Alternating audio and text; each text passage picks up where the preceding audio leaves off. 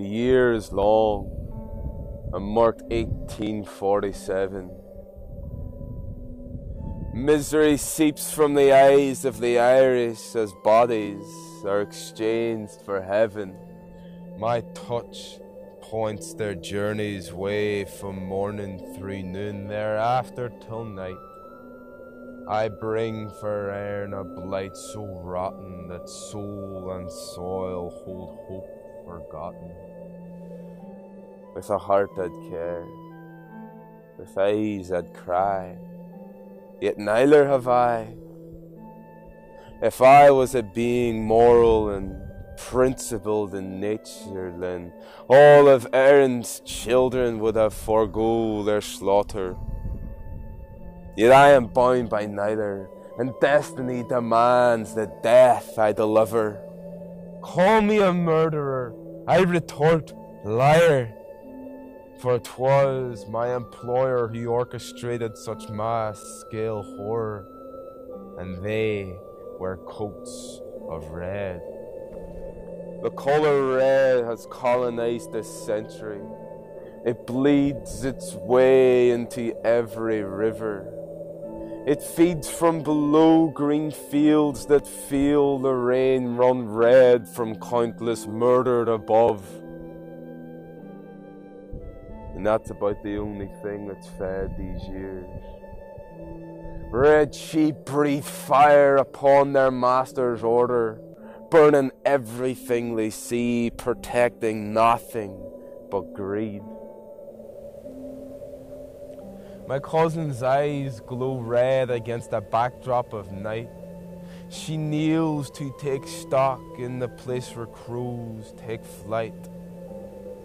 Her eyes shine so for her everlasting crying, and her shrieking voice wails louder than lightning. Cry, dear cousin, for England's tyranny unending, and warn the underprivileged families of my presence approaching. I hold not the weight of lives I take, I but transform their energy from their physical state, and to where I deliver them, I cannot pass, for the sanctum of all souls lays beyond my grasp.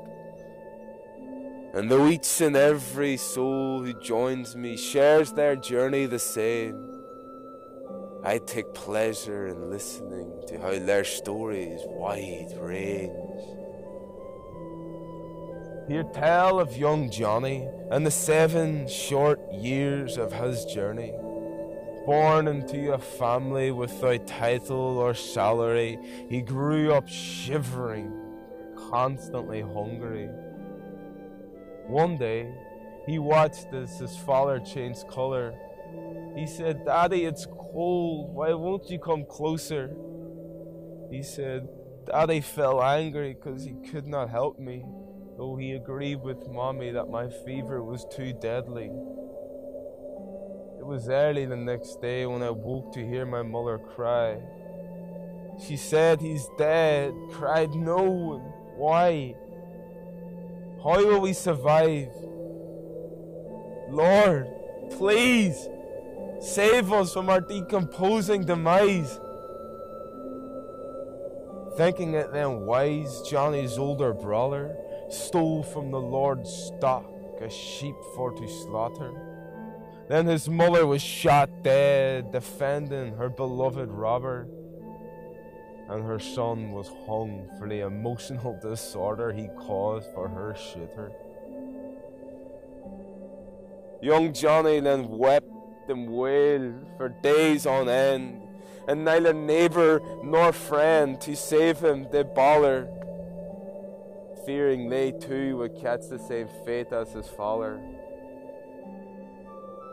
The temperature then dived, and soon I arrived to carry and to cradle, to soothe and to settle and say it'll be okay, little one. No more hardship your way shall come.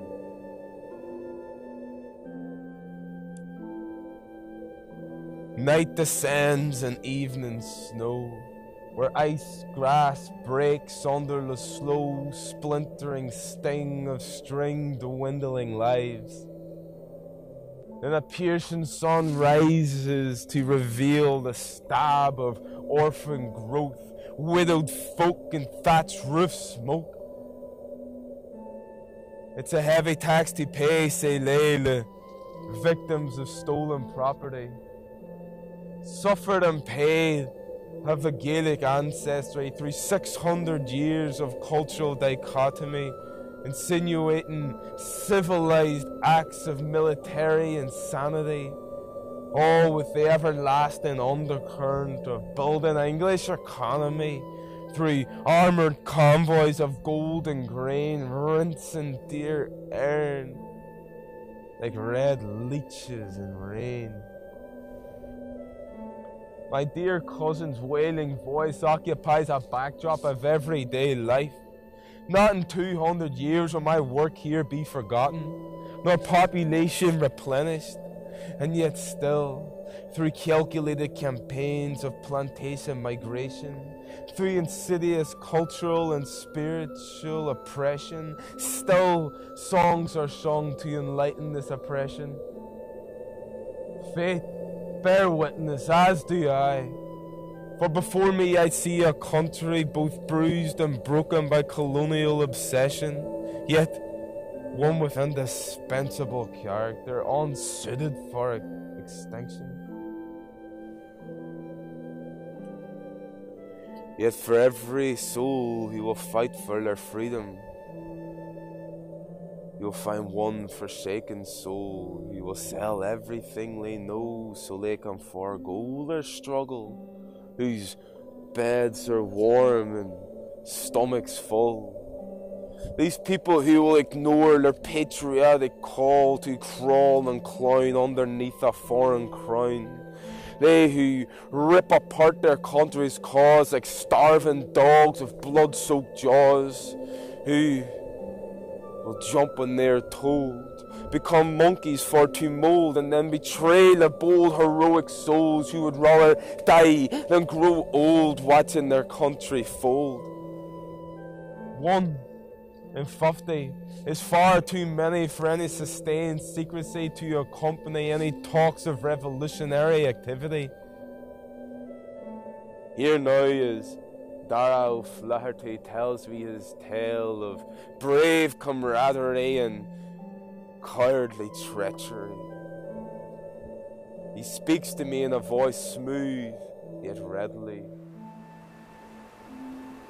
They convicted my sister of assaulting an officer, but that bastard, he tried to rape her, and she had to batter him back with a smack to the face and a crack where it hurts. She left him squealing in the dirt like a pig giving birth. But then, they saw to it quickly to convict her as guilty. The words, "off to Botany Bay" for 10 long years went through her ears, and tears she shed none, due to your absent understanding of the English tongue.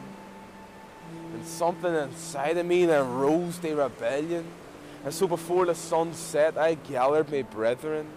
On a plan we agreed to have my sister freed in a matter of days, where English ships would set ablaze and a cell blockades would reveal post-raid a hole that was dug by an Irishman's spade.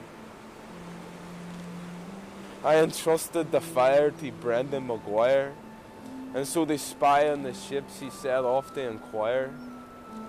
The other men that sided with me would dig and keep watch as my sister was freed.